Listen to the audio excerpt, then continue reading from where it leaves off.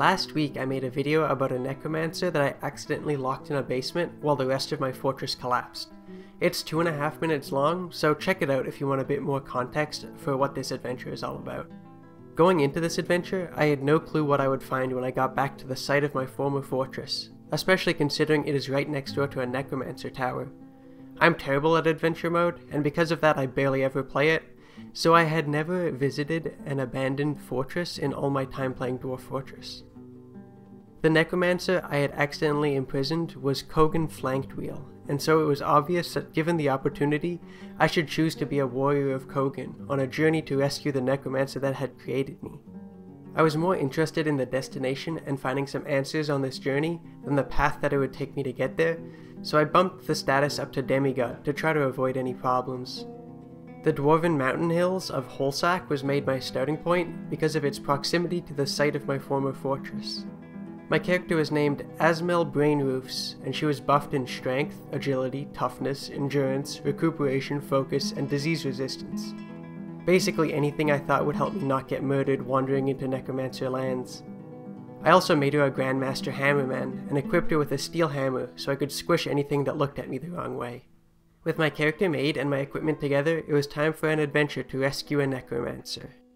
The adventure began in the depths of Holsack, with nary a sign to point me to a way out. I wandered this way and that, and found mostly metalsmiths' forges. Eventually a staircase led me to a large hallway. With two choices of where to go, I picked one at random and set off. This began a long series of doublebacks, switcheroos, and twisty-turnies. At various points I found myself on a floor with nothing but closets full of clothes, a vast mushroom farm stretching as far as the eye could see, and even more forge rooms. After reaching the conclusion to the south side of the hallway, I had to make the trek all the way back to where I started, and then continue down the north side of the hallway. Spiderwebs had been my bane while I slowly wandered the southern hallway, but now they stood no chance. I simply pressed forward and watched as I picked up momentum until the spiderwebs were simply blasted out of my way in my pursuit of the exit. After a couple minutes of full-speed sprinting, I finally reached something I hadn't seen yet, a staircase.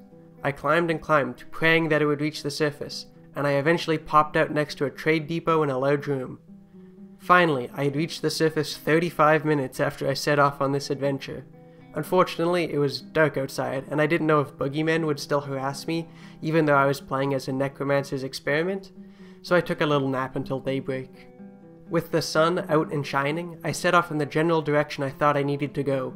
After wandering around for a while in quick travel, I eventually noticed that there is a map key, which it turns out is pretty useful for finding your way. As I began approaching the territory for the necromancer tower that my previous fort had been settled next to, it began once again turning to night. Considering the navigation problems I was having during the day, I chose to spend the night in a human settlement. After briefly talking to a couple of lightly creepy humans, I moved on from the town and continued my journey south to the site of my former fortress. Upon arrival, it seemed to me that there were some additional bodies that I had not left there.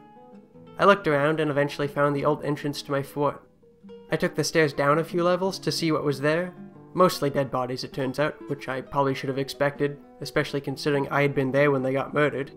Finally, it was time. I went up to the level I had trapped Kogan the necromancer on, and approached the entrance. After a slight misfire where I triggered the wrong floodgate because I forgot which one was for what, it was the moment of truth. I opened the floodgate and went inside and found nothing. I searched all the floors of his tower basement and he was nowhere to be found, not even as a body. I quickly starved myself by the well so I could check Legends mode. I searched for him in the historical figures and sure enough there he was. Kogan Flanked Wheel, Dwarven Necromancer, born 85, died 202. Allegedly he died of starvation, but surely that isn't possible. It says on the wiki page that necromancers need no food or drink, and there was no body to be found. It feels like there's trickery afoot, a faked death perhaps. Maybe I was not the first of Kogan's experiments to embark on an expedition to save him. Maybe he's just laying low somewhere for the time being, waiting for his grand return. I know I should accept the truth, but in my heart I just have to hold on to the hope that one day a dwarf named Not Kogan arrives at my fortress wielding the power to raise the dead. But for real, I hope Kogan is out there having been reanimated and turned into some sort of hellish monster managing a dark pit somewhere.